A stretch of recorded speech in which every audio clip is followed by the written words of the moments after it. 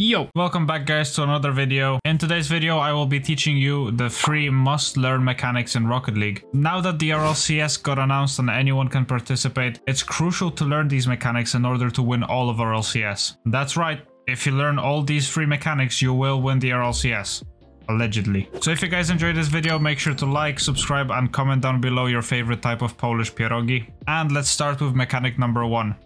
The wave dash. So, starting off easy, the wave dash is a must-learn mechanic as it helps with recoveries like no other mechanic in the game. The mechanic is very simple to do. You simply jump, tilt your car slightly backwards, and when your back wheels make contact with the ground, you do a front flip, allowing you to wave dash and gain a lot of speed. The wave dash is mainly used for rotation after being the first man and running out of boost. If you don't have a lot of momentum, you can just wave dash and you will be back in no time. However, the wave dash can also be used as a freestyle mechanic with something called the ceiling wave dash or a chain dash. But that's not why we're here to learn this. Using it in that way is a lot more complicated and won't win you the RLCS like the standard wave dash will. Allegedly. Now moving on to mechanic number 2.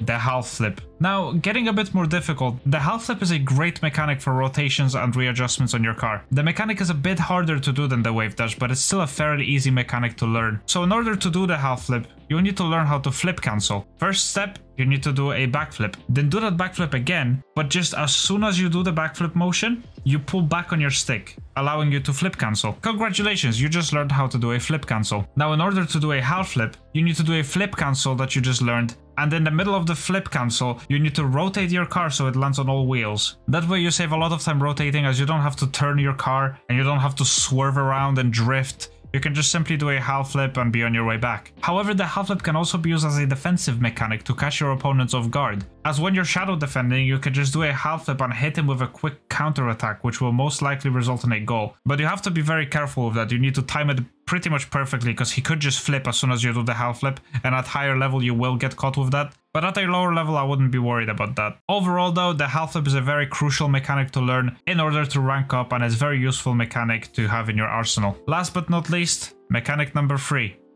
The speed flip. In my opinion, the hardest on this list is the speed flip. However, it is the most important one of those 3 in my opinion. The speed flip makes you go from a movement lobotomy victim to an absolute movement beast. The speed flip is hard to teach, but to simply put it, you basically diagonal flip cancel and you just readjust your car to land on 4 wheels. I will link a very good tutorial on how to do the speed flip, as if I was to teach it, it would just be a very prolonged video, as it is a bit complicated to teach and to learn. So I'll just link a really good tutorial down below. So there is a lot of benefits to a speed flip. It allows you to rotate faster, attack faster, defend faster, and just basically do everything faster. It's literally an upgraded front flip. You can combine the speed flip with a wave dash that you just learned to gain a lot of speed instantly. And overall, I just think the speed flip is just such a must-have mechanic. It is the most complicated out of those 3 I just taught you, but it is definitely without a doubt the most important one. So these 3 mechanics are in my opinion the most important mechanics that you can learn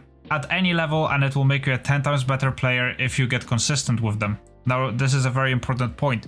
If you can just do a half flip, then that's not really impressive. Anyone can learn a half flip in training within like 5 minutes, but to actually implement it into your game and get consistent at it, that's the most important part.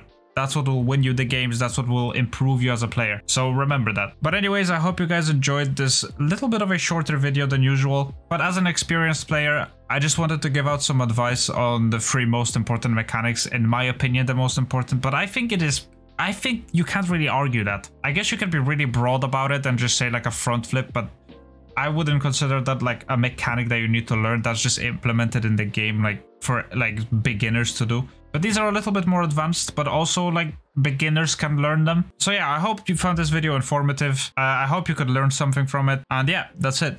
Peace.